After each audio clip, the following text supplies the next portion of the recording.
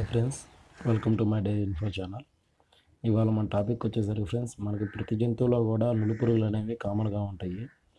But అయితే ఏంటంటే ఏ వీడియోలో కూడా ఏంటంటే ఏం వాడాలో చెప్తున్నారు కానీ అసలు అవి ఎట్లా ఉంటాయి ఏంటనేది ఎవరు చూపించట్లేదు. సో అందుకని నేను ఇవాళ చూపించాలనుకుంటున్నాను ఫ్రెండ్స్. అసలు నులిపురుగులు అంటే ఏంటి అంటే ఫ్రెండ్స్, మనకి ప్రతి జంతువులో కూడా మనకి ఎక్స్టర్నల్ పారాసైట్స్తో పాటు ఇంటర్నల్ పారాసైట్స్ అనేవి మన బాడీలో ఉంటాయి. అవి మనం తినే మేత నుండి కానీ పాల నుండి కానీ ఏదో ఒక విధంగా మనకు వస్తూ ఉంటాయి. సో ఈ నులిపురుగులు అనేవి మనం ఎంత దానా పెట్టినా కానీ ఎంత ఫీడ్ పెట్టినా కానీ నులిపురుగులు ఉండటం వల్ల ఏంటంటే దూడ మనకి ఎన్నాళ్ళున్నా కానీ ఎక్కిరాదు, అంటే మంచి గ్రోత్గా ఉండదు.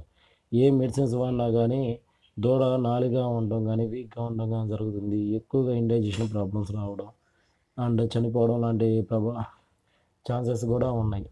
అది మనం ఏ జంతువు అయినా కానీ, కుక్కలు కానీ, గేదెలు కానీ, మేకలు కానీ, కోళ్ళు కానీ. సో మనం ఇవాళ టాపిక్ వచ్చేసరికి ఫ్రెండ్స్, అసలు నులిపురుగులు ఎట్లా ఉంటాయి, ఏంటి, వాటి నివారణ ఎట్లా చేయాలనే దాని గురించి డిస్కస్ చేద్దాం ఫ్రెండ్స్.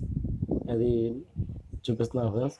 ఈ నులిపురుగులు ఎక్కువ ఉండడం వల్ల నష్టాలు ఏంటంటే దూడ కూడా ఒక్కోసారి చనిపోయే స్టేజ్ ఉంటుంది. చూస్తున్నారు కదా, దూడ ఎప్పుడు వీక్గాను నీరసంగా పడుకోనట్టుంది. చూస్తున్నారు కదా ఫ్రెండ్స్, దూడ వీక్గాను పడుకొని నీరసంగా ఉంటుంది, చనిపోయి ఉంటుంది. అలాగే పేడ కూడా మనం గమనించినట్టయితే మనకి పేడ వచ్చేసరికి బొక్కలుగా పడి ఉంటుంది. అండ్ రెండోది వచ్చేసరికి చూస్తున్నారు కదా ఫ్రెండ్స్, ఇలాగ బెజ్జాలు పడిపోయి బొక్కలుగా కనపడుతూ ఉండిద్ది, పారుతూ ఉండిద్ది. మనం ఏ మెడిసిన్ వాడినా కానీ ఒక 2 days 3 days కంట్రోల్ అయినట్టు అయ్యిద్ది, కానీ మళ్ళీ సేమ్ రిపీట్ అయ్యి మళ్ళీ పారడం అనేది మొదలవుతుంది.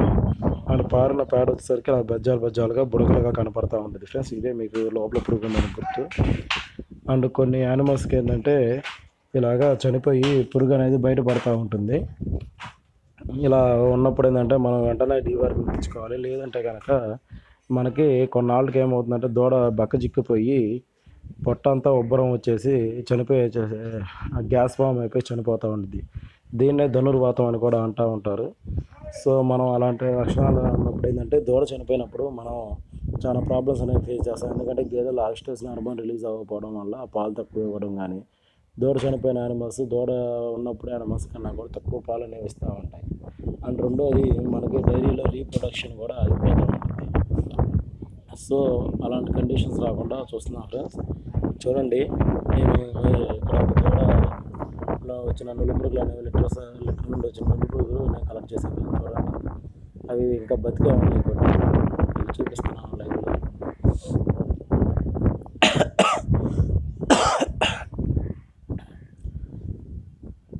ఇదో చూస్తున్నారు కదా ఫ్రెండ్స్, మనకి నులిపురుగులు అనేవి ఒకటి వాష్ చేసి చూపిస్తున్నాను.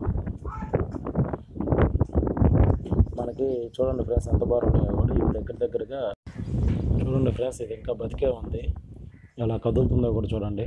ఇది ఏం చేస్తుందంటే బాడీ లోపలికి వెళ్ళి లివర్ని డ్యామేజ్ చేస్తూ ఉంటుంది. అండ్ బ్లడ్ సెక్ చేసి దూడల్లో కానీ, కోళ్ళలో కానీ, కుక్కల్లో కానీ బ్లడ్ సెక్ చేసి యానిమల్ వీక్ అయ్యేలా చేస్తుంది. ఇంకొకటి కూడా మనం మోసేంత బారు ఉన్నాయి, చాలా బారుగా ఉన్నాయి. ఇవి మనం చూస్తుంటేనే మనకి ఎట్లా ఉందంటే అవి లోపల వాటికి చేసే డ్యామేజ్ ఎట్లా ఉండదో చూడండి. ఎందుకంటే ఇది చూపిస్తుందంటే చాలామంది నెగ్లెక్ట్ చేస్తూ ఉంటారు.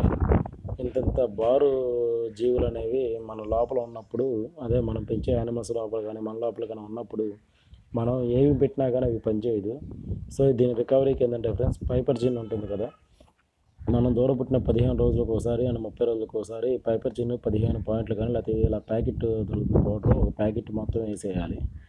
ఒకవేళ మనకు ప్యాకెట్లో దొరకకపోతే ఏంటంటే మనకు ఆల్టర్నేట్గా మన గవర్నమెంట్ హాస్పిటల్లో కానీ బయట కానీ పైపర్జిన్ దొరుకుతుంది. మనం 15 ml ఇప్పుడు అండ్ 15 ml 30 days తర్వాత, పుట్టిన 15 రోజులకి ఒకసారి 30 రోజులకు ఒకసారి పైపర్జిన్ ఇవ్వాలి. ఆ పైపర్జిన్ ఇచ్చిన తర్వాత స్ట్రెస్ అవ్వకుండా ఈ మనకి ప్యాకెట్ దొరుకుతుంది కదా, హాస్పిటల్లో దొరుకుతుంది అండ్ బయట దొరుకుతుంది, అది మనం ఒక 2 days ఇవ్వాలి. పైపర్జిన్ కనుక మనం ఇచ్చినట్టయితే సెకండ్ టైము మనం వచ్చేసరికి ఆల్బెండజోల్ ఇవ్వాలి ఫ్రెండ్స్. అంటే 30 days అయిపోయిన తర్వాత మళ్ళీ ఈసారి ఇచ్చేటప్పుడు ఆల్బెండజోల్ ఇవ్వాలి. అండ్ తర్వాత వచ్చేసరికి మనకి యాక్రిఫిట్ అని జరుగుతుంది ఫ్రెండ్స్ మార్కెట్లో. ఈ యాక్రిఫిట్ అనేది లివర్ స్ట్రెస్ని తగ్గిస్తుంది, డ్యామేజెస్ని రికవర్ చేస్తుంది అనమాట. ఈ యాక్రిఫిట్లో ఈ రుచామాక్స్ ప్యాకెట్ని కలిపేసి మనం ఒక 2 to 3 days 15 పాయింట్లు కలిగి ఆఫ్టర్ డీవార్మింగ్ తర్వాత ఇవ్వాలి. ఇలా ఇచ్చినట్టయితే మనం ఇలా దూడ చనిపోయే ప్రభావాన్ని తగ్గించుకోవచ్చు ఫ్రెండ్స్. అండ్ దోళ్ళను కూడా మనం హెల్తీగా పెంచుకోవడానికి ఛాన్స్ ఉంటుంది. గ్రోత్ కూడా చాలా ఎక్స్ట్రానరీగా ఉంటుంది ఫ్రెండ్స్. ఈ వీడియో కానీ మీకు నచ్చినట్లయితే తప్పకుండా షేర్ చేయండి ఫ్రెండ్స్, అండ్ సబ్స్క్రైబ్ చేసుకోండి. Thank you very much friends.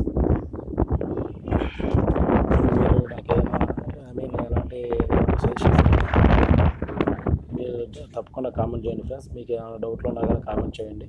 నేను ఖచ్చితంగా కూడా ఎలాంటి వీడియోస్ చేయమన్నా కానీ చేయడానికి రెడీగా ఉన్నాను. Thank you friends, thank you very much.